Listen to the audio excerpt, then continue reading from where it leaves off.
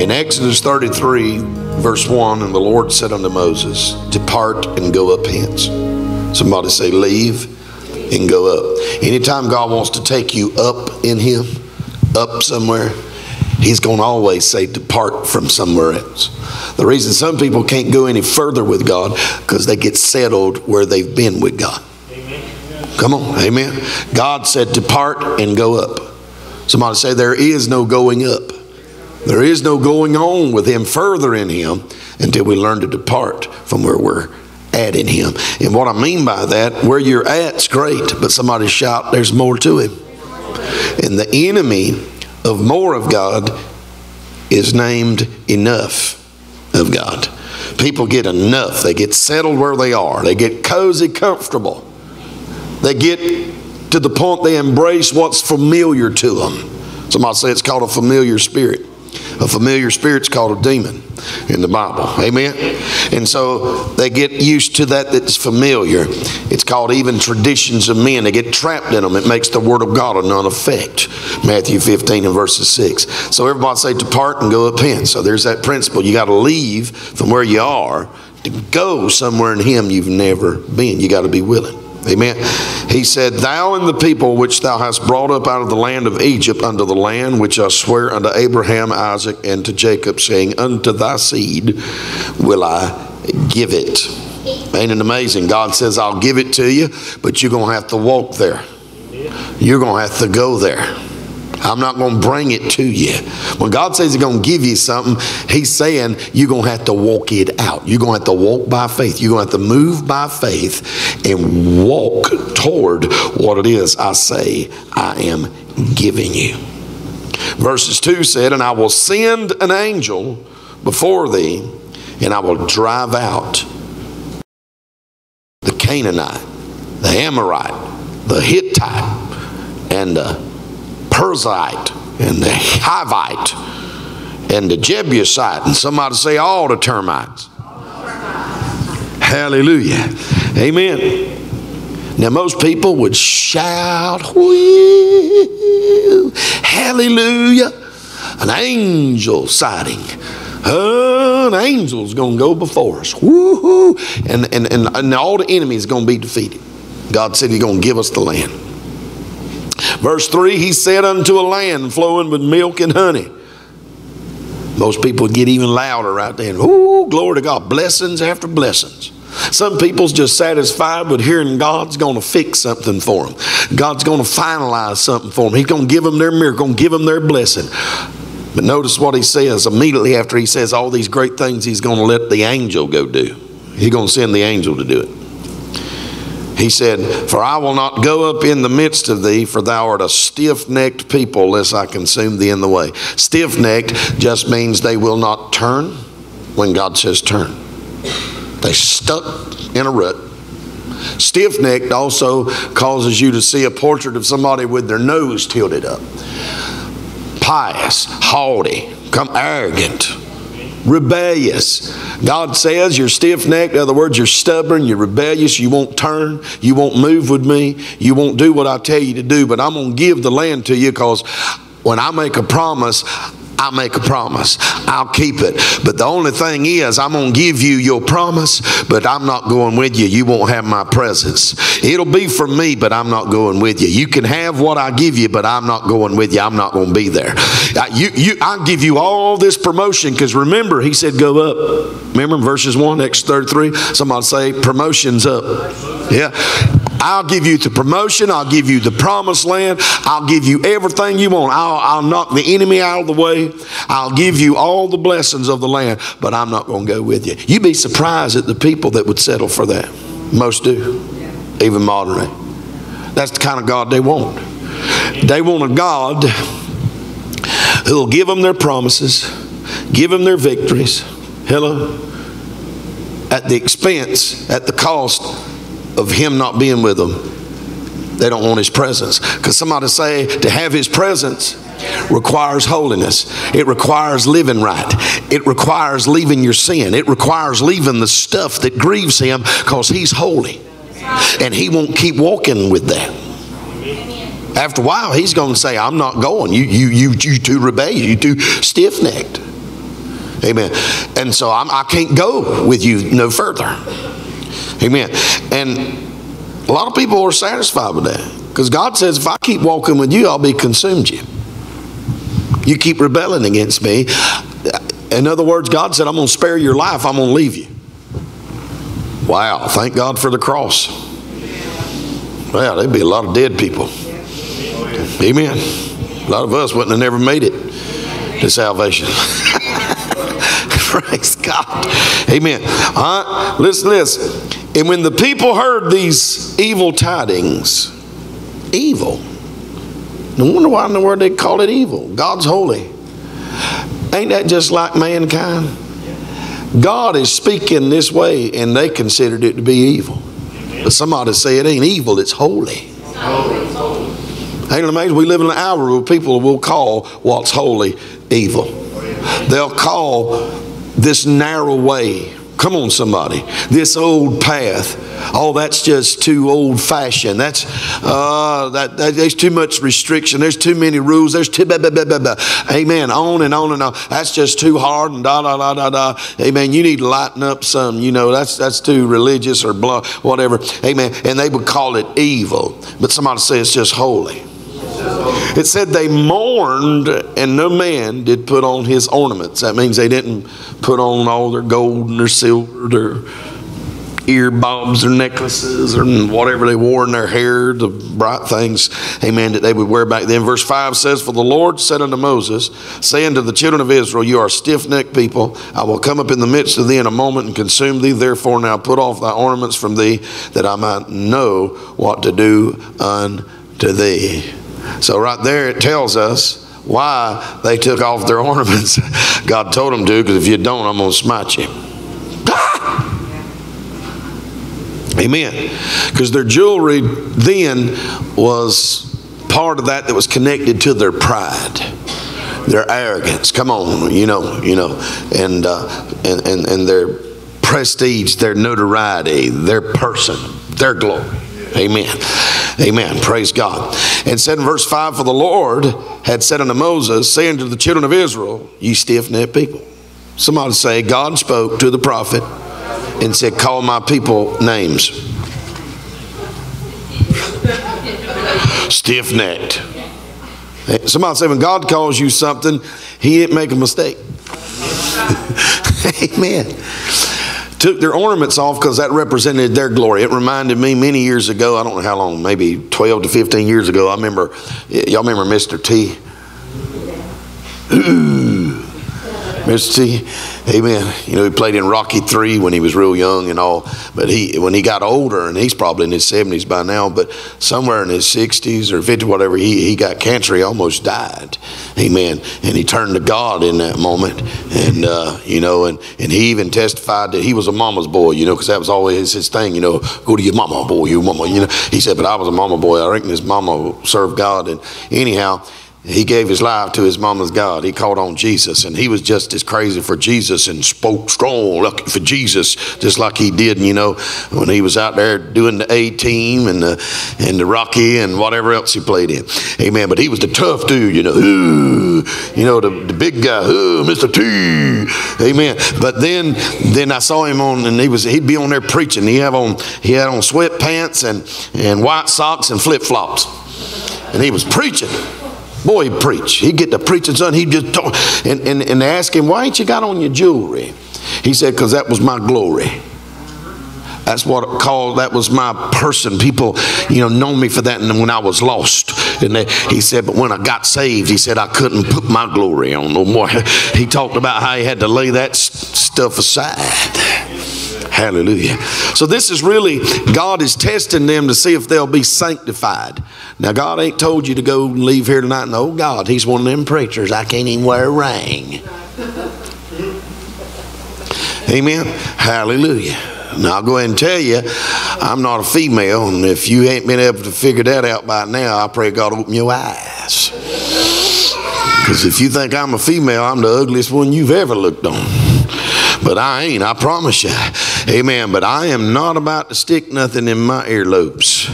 Come on, somebody. Amen. My nose, here, there. Come on. There. Anybody hear Holy Ghost?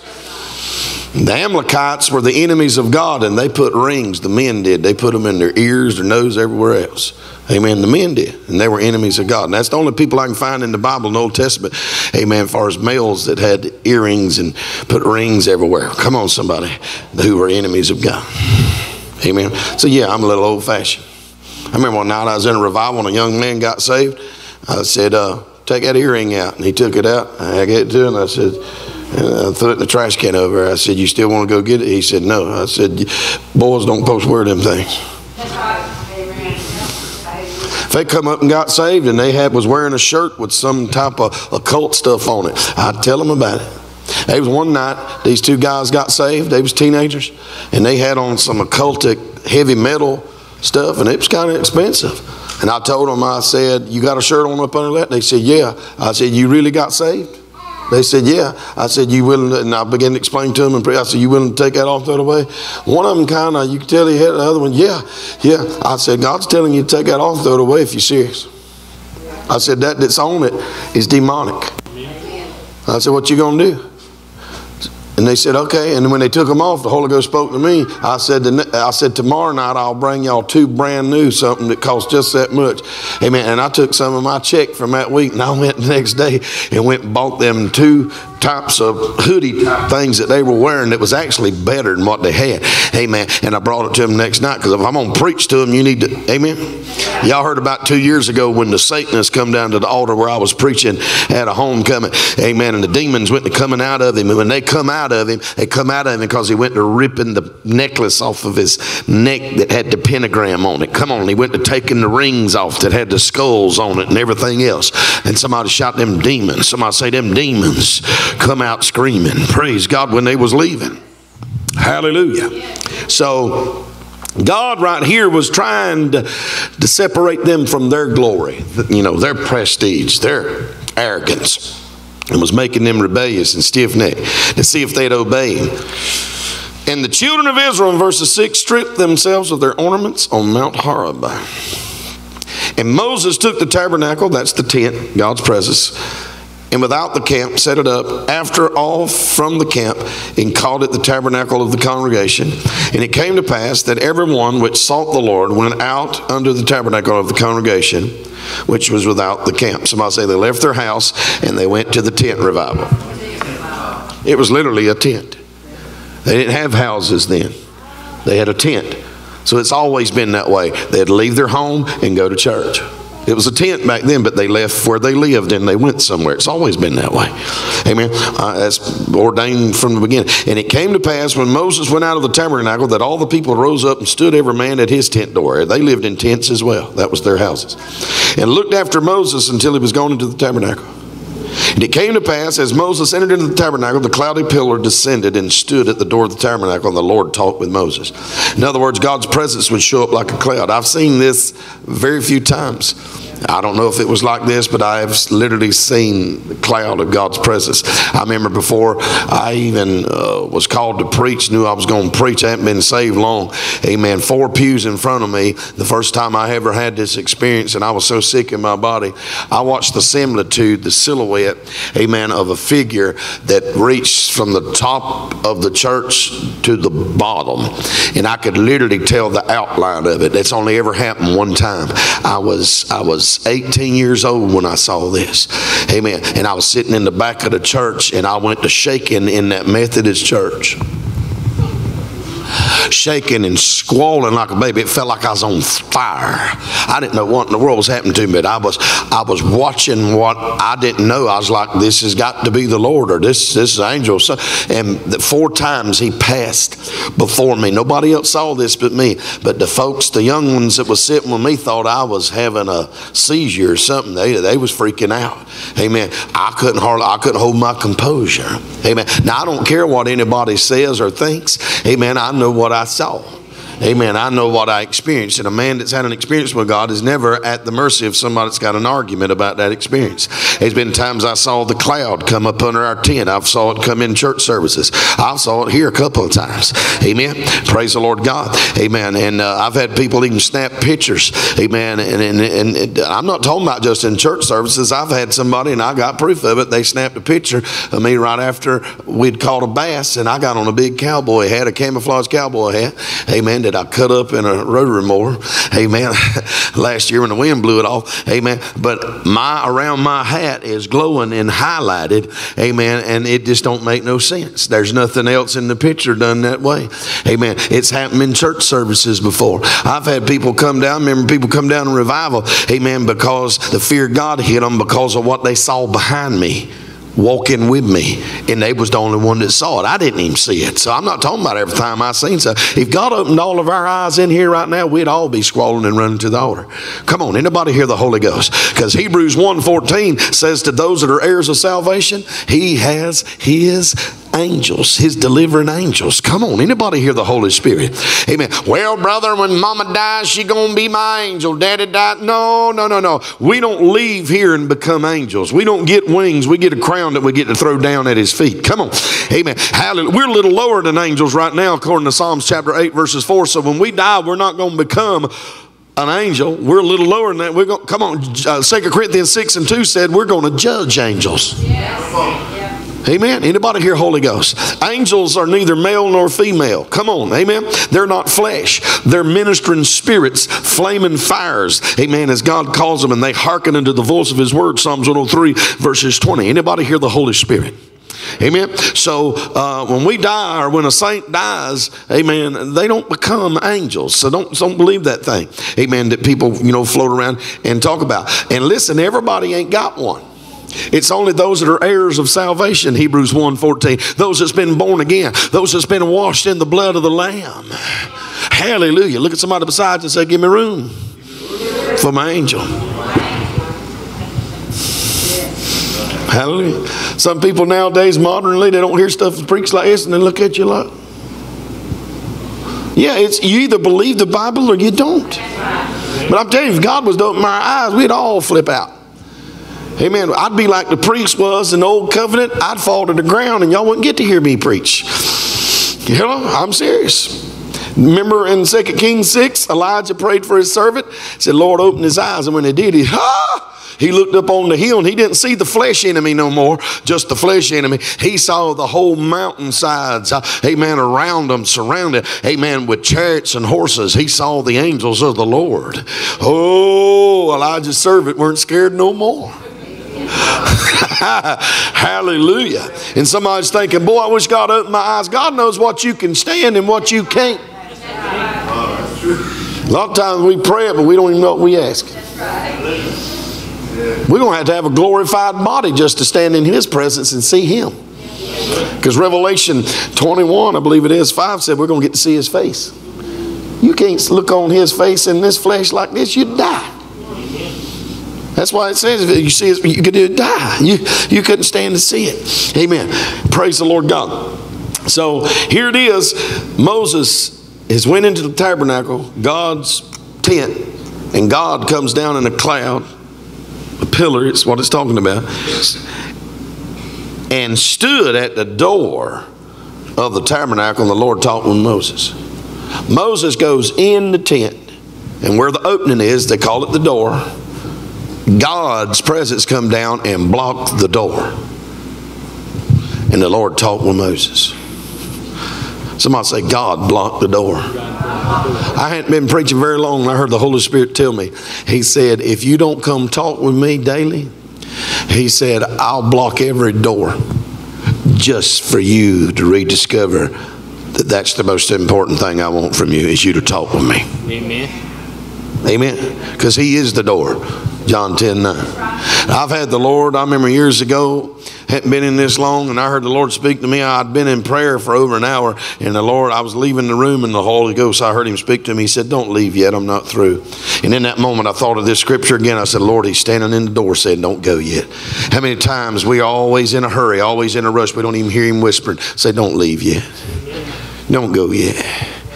I want to be with you a little while longer. There's something else I want to do. Amen. A lot of times people miss it. They don't even understand. Somebody say, he'll stand in the door. Somebody look at your neighbor and say, he'll be standing in your doorway to your room in the morning when you wake up waiting on you. Wow. Hallelujah. Listen, and it said, and it came to pass as Moses entered the tabernacle, the cloudy pillar, we didn't stand still at the door and you talked with Moses. Verse 10, and all the people saw the cloudy pillar stand at the tabernacle door, and all the people rose up and worshiped. Wouldn't you? Every man in his tent door. And listen, verse 11, and the Lord spake unto Moses face to face as a man speaketh unto his friend, and turned again into the camp. But his servant Joshua, the son of Nun, that's N-U-N, and that don't mean she was Catholic. Because she's a nun, she wouldn't have had a son. I spelled it for you because that don't mean Joshua didn't have no mom and daddy. The son of Nun. Amen. It said, a young man departed not out of the tabernacle. Joshua was following Moses. He's watching all this go on. Moses walks back to the camp. Joshua is focused on God. Somebody say that's all God sends us Moses is for. People get focused on Moses. Moses is sent to us, God's prophet, to preach and say what God says and point us to God. We're supposed to get in love with God like Joshua did. Come on, somebody. Anybody hear the Holy Ghost? But it makes sense. You got to make sure you hang out with the Moses God put around you, because that's what's going to happen. There's introductions to levels of God you'll never know until God sends you a Moses. He's going to send you a preacher. Somebody shout, he always works this way. There's no preacherless move of God's presence. There's no wordless move of God's presence. There's no such thing, amen, is the absence of a preacher personality when God starts moving. Even in the book of Acts, Acts 2, Holy Ghost moved. They got filled with the Holy Ghost in the upper room after praying 10 days. And by verse 14 of Acts 2, here Peter, the apostle of God, stands up with the other 11 preachers and they start preaching the gospel. Anybody hear the Holy Ghost? When God shows up and his fire falls and he moves, somebody shout, there's going to be a preacher that stands up and preaches. There's no such thing as a move of God that's preacherless, that's wordless, that's not having nobody proclaim. Thus says the word of the Lord. Amen. So Moses, that's what he was there. He was there to hear from God and say to the people what God was saying. Amen. But for them, amen, ain't it amazing? There would have been 1 million plus people. They all stood in their tent door and watched, but only one. Kind of sounds like today, don't it? And he happened to be a young man, just one young man. Somebody shout, we need to be like Joshua. Oh, I went and heard the preacher preach. Well, you didn't get inspired to move toward God? Well, I went to church, heard the preacher preach. Well, when you hear the preacher preach, you're supposed to do some reaching after you hear the preaching. Luke 16:16, the Bible said in the word of the Lord, he said, until the time of John the Baptist unto now, the kingdom of God is preached, and every man presseth into it. Somebody say, the word of God is preached, and every man has to reach into it. Somebody say, you got to reach when you hear the preacher preach, or you ain't going to get there. Joshua was a reacher. Amen. Yes, he followed the preacher. Amen. But then he reached out for himself. So in vain, people just go to church. People just go hear a message, just go hear, and they do not go after God. Well, what good is that? No wonder the church can't flourish. No wonder God can't move. Amen. The preacher's going after God, hearing from God, and then saying what God's telling him to say. And people sit there and watch, and they just sit there and nod, and some nod off. And hey, come on, somebody, and they just casually approach God. Hallelujah. And Lord, touch me if you can. If I decide to, Lord, you know, it feels good just sitting here. You know, I've been working all week. I've been doing all kinds of stuff. I'm tired, Lord. Yeah, and you're going to always be that way. You ain't going to go no further in God, because the Moses can't get you there. The preacher can't get you there. All they can do is give you the word. But you're going to have to go after God like you see that's being presented before you in whatever Moses God has placed in your life. Anybody hear the Holy Ghost? Oh, yes. And Joshua was like, I ain't going back to my tent the same way I came to God's tent. I didn't come to God's tent following his prophet, amen, to leave without something. I'm going to leave with something that the prophet's got. Amen. Because if I'm going to get what the prophet's got, I'm going to have to do what the prophet did. it done. Hallelujah. The son of Nun done something. Come on, somebody. Joshua said, I ain't leaving until I get to know you this way too. All right. And it said, and the Lord spake to Moses face to face, as a man speaketh to his friend. Somebody say face to face. What a relationship. That's all that statement's there for. Somebody's thinking, well, I can't know him face to face. Why not? Why not? Somebody say face to face. That's God's Facebook right there. It's the Bible. Because listen, God spoke to him face to face. In other words, Moses' face, his face represents his focus. He was not stiff-necked. His neck was turned toward God. It's his focus. And God spake to him because where does the mouth, where's it at? The face. So God's face is God's word. It's hearing God. That's his face. It's him speaking. Amen. Somebody say, if you want to hear God speak, God's got to hear you speak. You got to speak with God. It's called prayer. You got to get along with God. You can't sit around and do what everybody else in the world and the lukewarm does. Come on, somebody. Amen. Where they watch more TV than anything or stare at their phones more than they do the Bible. Come on, somebody. Or every excuse in the world they can find like the world finds. When it's time to go after God, they somewhere else. Somebody say, you ain't in the right place. You got to get in the right place. You got to go after God. God ain't going to send somebody to do it for you. That ain't how it works. Amen. He'll send people around you to try to inspire you to do what they're doing. And Moses said unto the Lord, see, thou saidst to me, bring up this people, and thou hast not let me know whom thou wilt send with me. Moses is going through what every preacher goes through at some point.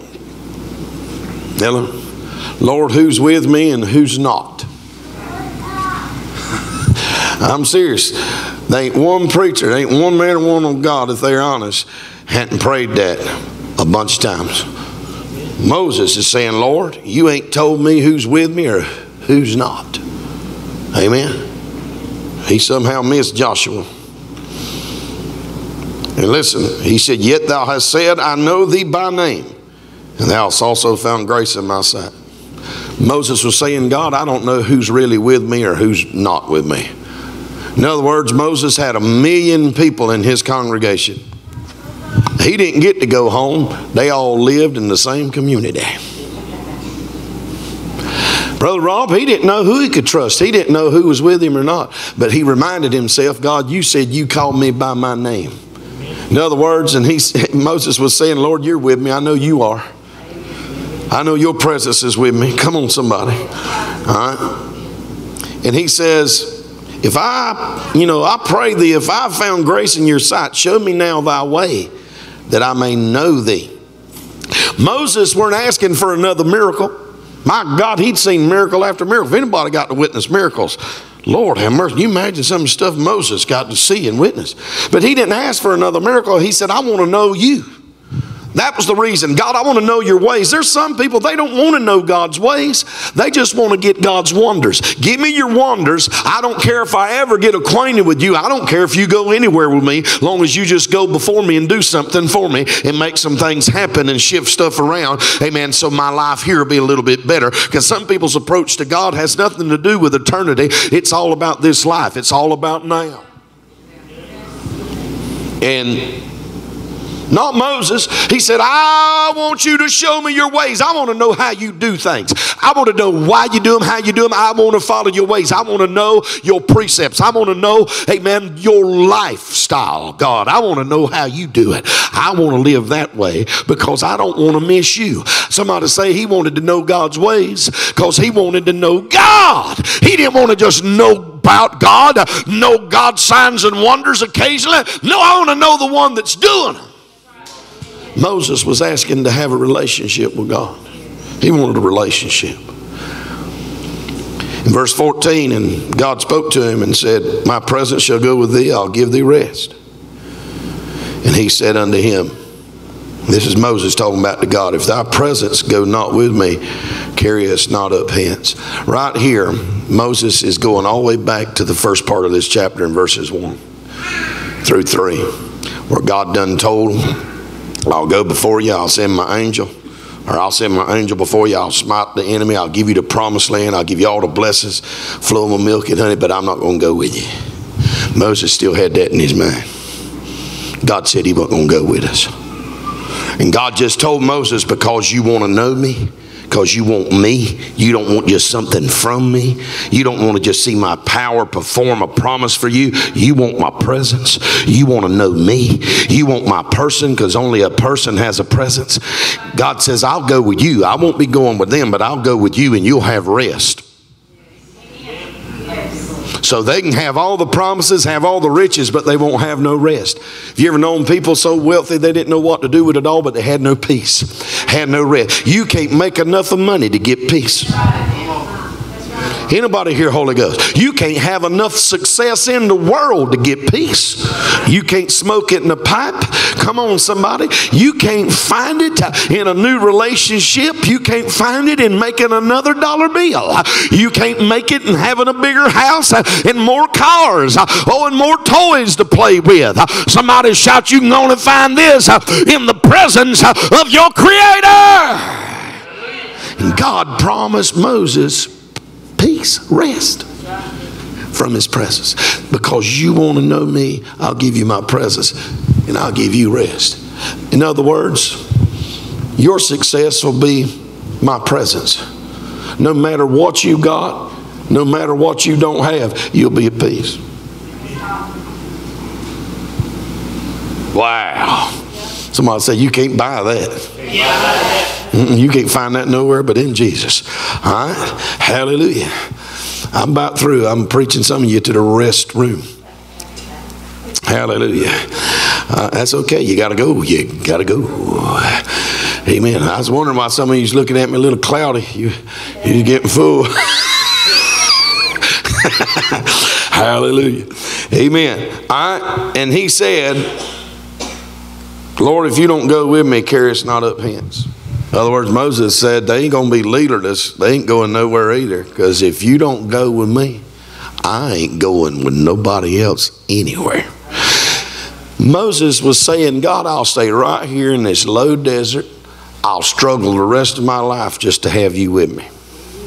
I don't want you to promote me. I don't want no promised land. I don't want victories over this enemy and that enemy. I don't want to see some angel escort me nowhere if you don't go. I'd rather struggle, stay in a low place, go without just to have you than to have all that from you and be from you and not have you. Somebody say, that is what the church has got to have again. He said, I want God's presence more than I want anything else. I don't want promotion without God's presence. Somebody say, God's presence, that's success. That is success. How successful are you? Judge it by his presence. Do you walk with God? Does God say, I want to go with you? Some people satisfied that God just go with them for a moment. Just go with me, Lord, and fix this. Moses was like, I want to go with God. Somebody says a difference in God just going with you and you going with God. Moses said, you're my promotion. Somebody say, promotion without God's presence is a complete failure. There ain't no success. No, by the world standard, their definition of success is something totally different. Amen. Amen. Preacher, how successful are you? How many people come hear you? How many people do what you say? Or blah, blah, blah, blah, blah, blah.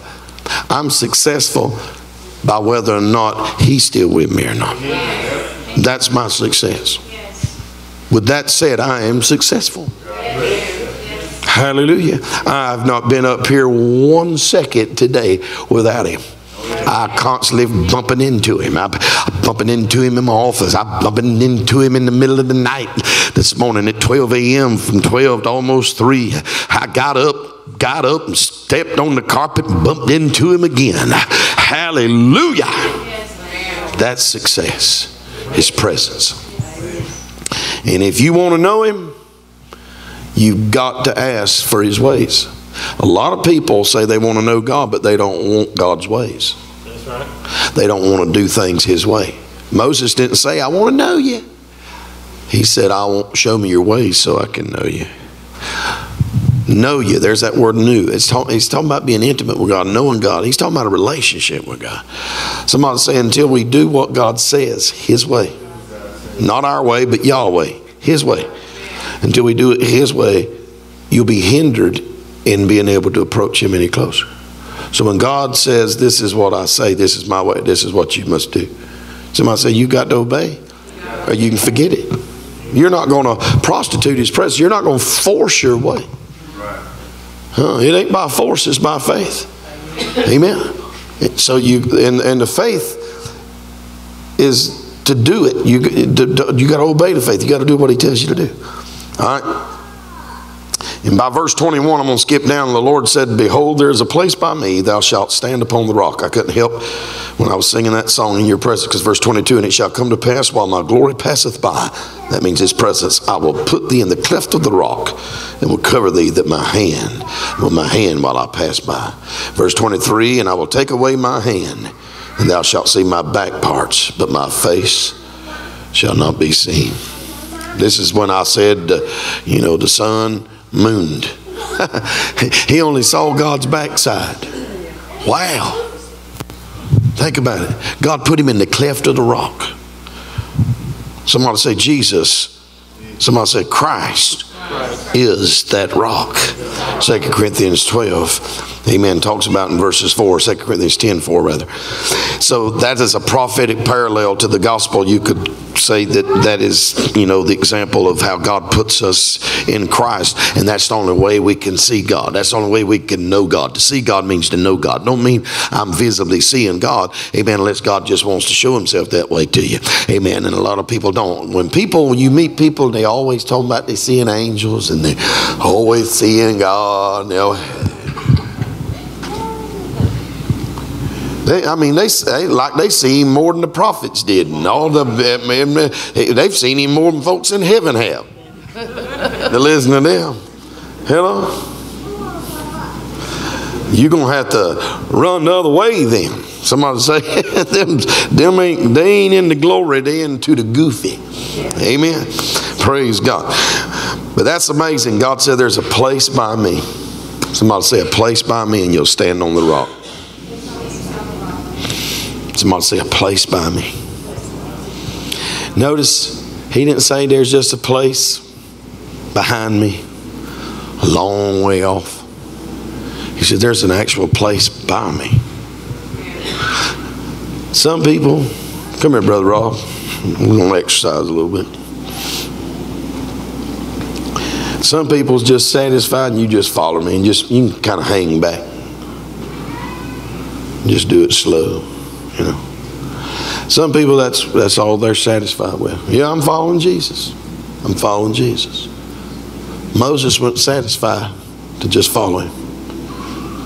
God called him his servant, but God also called Moses friend, because this is the portrait. Turn sideways. This is how Moses and God were. The relationship. See the face to face? There it is. That close. Somebody say there's a place by me. God don't want us to just be his servant. Thank you, Brother Raw. He wants us to be his friend. Amen. How friendly have you been to him? Moses said, God, if you don't go, I don't want to go. Hallelujah. Lord, if I can't have you, I don't want nothing else. God, it breaks his heart, because there's so many people modernly today, they care nothing about that kind of walk. They just want the fringe benefits, so to speak. Lord, send that angel. People will shout over an angel sighting. They'll shout over milk and honey flowing. They'll shout over victory over this enemy and that enemy. Amen. But don't even know how to shout over his presence. Amen. Don't even know how to shout over his person. But they can shout over his promises, son. They can get excited about so many things. But I don't want to be just excited about what he's going to do and what he's done. I want to be excited over him, period. Him. His presence. Somebody say his presence. That's success. That should be what turns us on. And Lord, have mercy. If people realized they was actually coming to his presence and not just a service, it would change everything. But here's the sad truth. Some will never know. Because they just won't listen.